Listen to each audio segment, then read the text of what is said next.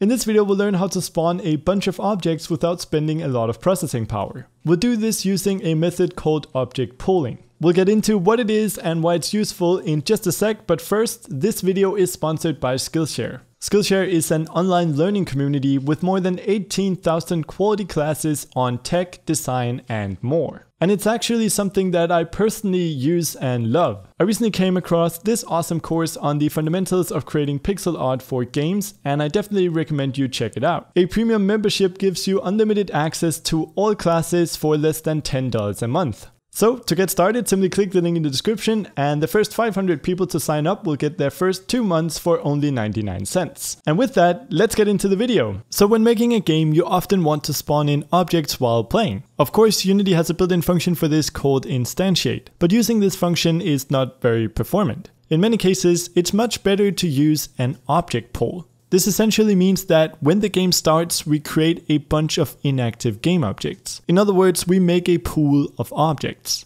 When we then want to spawn one of these objects, instead of creating the object from scratch, we simply take one of the objects from the pool, enable it, and put it in the right place. If we run out of objects in the pool, we can either decide to grow it or reuse older objects. Alright, with that explanation, let's jump right into Unity. So here in Unity, I've set up a very simple scene. There's really only a ground and a light and a bit of image effects in here. If we hit play, you can see that I've set up this cube spawner that will just spit out a bunch of cube objects. And that's pretty much all that's happening here. You'll notice as this goes, it spits out more and more cubes and slowly fills up our hierarchy. And it will keep going until Unity crashes. If we have a look at how this works, it's actually very simple. I have a cube spawner object, and on this object I have a cube spawner script. All the script does is that every fixed update call, it instantiates a cube. And the cube object is here, it's just a rigid body with a cube script attached.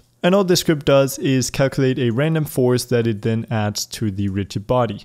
So this is a good example of a scene where we can add object pooling to make it more performant. But before we start writing our script, there are a few things that we need to understand. So basically what we want to be able to do is create different object pools. Here we have 3 pools, pool 1, 2, and 3. And we want each of these pools to be responsible for storing objects of a certain type. We might have the first one store circles, the second one store squares, and you get the idea.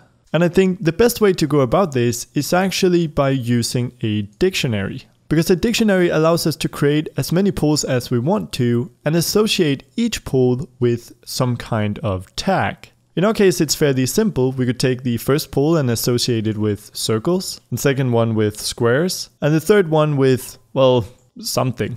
What this allows us to do is in code access one of these pools using its tag. So if I wanted to access the squares, I'll simply put that in. And this would then give us the square pool. Then I would store each of these objects inside of the pool in what we call a queue. The good thing about a queue is that it's basically like a list, but it's very fast to get the first item. And we can also easily add new items to the end of the queue. We can imagine why this is useful because if we wanted to go ahead and instantiate or spawn one of these objects, we would simply take it from the queue and put it inside of our world. And we would actually keep doing this until the pool gets emptied. The smart thing about using a queue in this instance is that if all of our objects are actually currently active in the world, well, we can still go ahead and grab the first one in the queue. And that's just going to be the beginning object. So each time we move them from the pool into the world, we simply re-add them to the queue. And so if we wanted to go ahead and add a new object, say up here, we would simply take the oldest object in the world, which is this one, and move it from that position into the new one.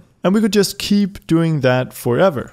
So now that we have a good understanding of how dictionaries and queues can be used to our advantage, it's time to start scripting it out. To do that, let's create a new empty object in our hierarchy. Let's reset the transform on it and let's call it object pooler. Let's just drag it to the top so we can always see it. Let's hit add component and let's create a new script called object pooler as well. We can then double click it to open it up in Visual Studio. I'm going to remove the update method here, we won't be using it. And I'm then going to go to the very top here and I'm going to create the dictionary. So we'll write public dictionary. And here the dictionary takes 2 types. The first one is going to be the tag that we want to associate each pool with. This is also referred to as the key. And this is going to be of type string.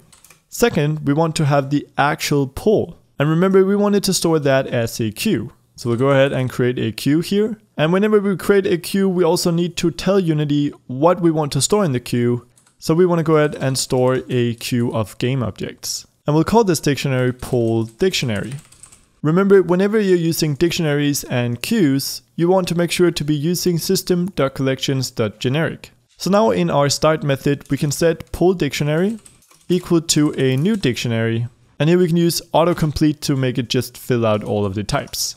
So now we have a new empty dictionary to work with, and it's time to start filling it up with pools of objects. But instead of doing this manually through code, let's have some way of configuring what pools we want inside of the inspector. To do this, let's go to the top here and let's create our own class called pool. So we'll create a public class, we'll call it pool.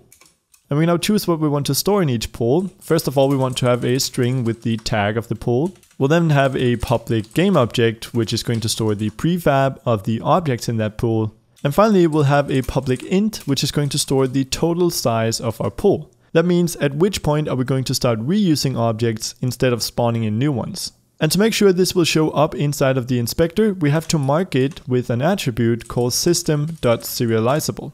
So now we've created this class, and let's go ahead and make a list. So we'll create a public list of pools that we'll call pools. If we now save this and head into Unity, we can now see a list of pools show up, and we can go ahead and add entries to this. So I'm just going to add a single one. And now for the first element here, we can define a tag. I'm going to tag this one as cube. As the prefab, I'm going to drag in my cube prefab. And as the size here, I'm going to set that to something like 150. So we'll only have a maximum of 150 active cubes at a time. So now that we have our list of pools, we need to start adding them to the dictionary. To do that, we want to loop through all of the pools. So we'll go for each pool, and we'll call each item pool. In our pools list, we want to go ahead and create a queue of objects. So we'll create a queue here of game objects. We'll call it our object pool, and we'll set it equal to a new queue of game objects. And now we want to go through and create each one of these objects. So we'll create another for loop here. And here we want to keep looping as long as I is less than pool.size. In other words, we want to make sure that we fill out our entire pool by instantiating as many objects as we've defined in the size. So now for each one of these, we'll instantiate pool.prefab, and we'll store a reference to this object that we just created. So game object, we'll call it object. And now we can go object.setActiveFalse to make sure to disable it so we can't actually see it yet. And finally, we can add it to the end of our queue. To do this, all we need to write is object_pool.enqueue, and then we'll feed it our object. And that's really all. So for each pool that we want to create, we create a queue full of objects. We make sure to add all the objects that we want to add to the queue. And finally, we want to add this pool to the dictionary. So we'll go pool dictionary.add, and here we first want to give it the tag, so pool.tag, and then our pool of objects, so object pool. Awesome. So now we should actually see that if we save this, go into Unity and hit play, it immediately spawns 150 cubes that are deactivated in our hierarchy. These are of course not the cubes that we're seeing here, they are added on top by the cube spawner, but we'll go ahead and change that soon. First we need to add functionality for taking some of these inactive cubes and spawning them into our active world. To do that, we'll create a new public void, and we'll call it spawn from pool. This is first going to take in a string with a tag, which is of course the tag of the object that we want to spawn. And we also want to take in a vector3 storing a position. This is where we want to spawn our object, as well as a quaternion for the rotation. Now here we can get the prefab that we want to spawn by simply going pool dictionary and then feeding it our tag, just like I showed with the squares in the example. So this now gives us the appropriate queue, and then all we need to do is go .dequeue in order to pull out the first element in the queue. We can then store this object, so we'll create a game object and we'll call it object_to_spawn and set it equal to that object. And now we can configure our object to spawn, so we can set it to active, so enable it. We can also set its position. Object_to_spawn.transform.position is going to be equal to position. Object_to_spawn.transform.rotation is going to be equal to rotation. So we've actually now taken the object that we want to spawn, set it to active, moved it to the appropriate place in the world, and so it should be showing and working just fine. But we also want to remember to add it back to our queue so that it can be reused later. To do that, we simply go pull dictionary, and we remember to pass in the tag .enqueue, and we feed it the object to spawn.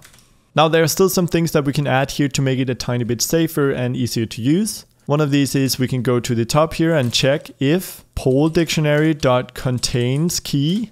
And this is just to make sure that if we give it a tag that it doesn't have a poll for, we don't go through and cause any errors. So if this is not true, well, then we simply want to go ahead and throw a debug.log warning saying that the poll with tag, and then we feed it the tag, doesn't exist. There we go. And then we can simply return out of the function. A really nice feature of instantiate that I use a lot, so when we go and instantiate an object, is that it returns the object that we just created. So let's do the same thing here. We'll mark the return type as GameObject. And right at the end of the function here, we'll return the object to spawn. So now we can always grab it from the place where we spawn it. And here we simply want to return null in the case that there is no object. So that should actually complete the main functionality of our object puller script. But we still need an easy way to access it from within our cube spawner. To do that, we'll use a very simple singleton pattern. Now this is not a true singleton, it's just a quick workaround. And if you've never heard of singletons before, or if you want to read more about them, I'll make sure to have a link for that in the description. All we're doing here is just very easily allowing ourselves to grab the object puller from the cube spawner. So I'm just going to write a public static object puller, which we'll call instance. And then we'll create an awake method. And in here, we'll simply set instance equal to this. And just to let everyone know that this is an attempt at a singleton, we'll write singleton here and we'll end the region down here. This doesn't do anything. It just allows us to collapse the code like this and we don't have to look at it anymore. So now we can save that. And now when we go into the cube spawner, what this allows us to do is actually delete the variable right here, delete the instantiate call, and instead we can go object puller dot instance dot, and now we can simply call the function from in here. So we'll call spawn from pull, and then we can feed it a tag, and we'll use the tag cube. We can feed it a position. We'll just use transform.position, as well as a rotation. We'll use criterion.identity, and there we go. If you're going to be calling this a lot like I'm doing here, I would recommend storing this in a variable. So we can just do that very quickly. We'll create an object puller, call it object puller. And then inside of the start method, we can set object puller equal to object puller.instance. And now we can simply reference it here. That just makes things a tiny bit more performant. So if we now save this, go into Unity and hit play, we should see that after we spawn 150 cubes, it stops. But it hasn't actually stopped. It's still reusing cubes. But for some reason, they aren't really moving anywhere. They're just all stacked on top of each other. The reason for this is that our cube script is currently set up to only apply a force in the start method. And start is only called once when the object is actually instantiated. So what we need to do is create some kind of way in order to notify this object that it has just been reused. In other words, we need to create our own start method. And a fairly easy way to do this is using what we call an interface. Now, if we go into a project, we can go ahead and create a C# script. Because this is going to be an interface, we'll start it with an I for interface, and we'll then call it pulled object. Let's open it up in Visual Studio. We don't want this to derive from mono behavior. We want to remove both of the functions. We can basically remove all of the namespaces. And we don't want this to be a class, we want it to be an interface. Now basically what an interface does is allows you to specify some types and functions that all objects that derive from this interface have to implement. So in our case, we can just write void on object spawn, and we'll just close it off like this. And that's pretty much all we need to write inside of our interface. If we now save this and go into our cube script, we want to make sure that our cube derives from mono behavior and this is where we put a comma, I pulled object. And you will see here that it now lights red. And the reason why is that, well, now this class derives from I pulled object, but it doesn't implement this onObjectSpawn function. So we need to make sure to go in here, and instead of using start, we want to use onObjectSpawn. And we'll also want to mark it as public. And right away we can see that it no longer underlines with red, because we're now implementing the function. What we can then do is save this and go into our object pooler, go down to where we actually spawn an object from the pool, and in here we can now get a component on the object that we're spawning. So object to spawn dot get component of type I pulled object. That's right, we can actually search for interfaces. We can store this in a variable, so I pulled object, and we'll call it pulled object like this. Now it's not certain that we want all objects to have a script that derives from this interface. We want that to be optional, so we'll go in here and write if pulled object is not equal to null. Well, then we can actually call a function on this interface. And we of course want to go ahead and call on object spawn. So this should in fact search for the interface, check if it's not equal to null, and if it isn't, it will go in, access the interface, look for an implementation of this method, and then inside of the cube, actually call it and execute all of the code.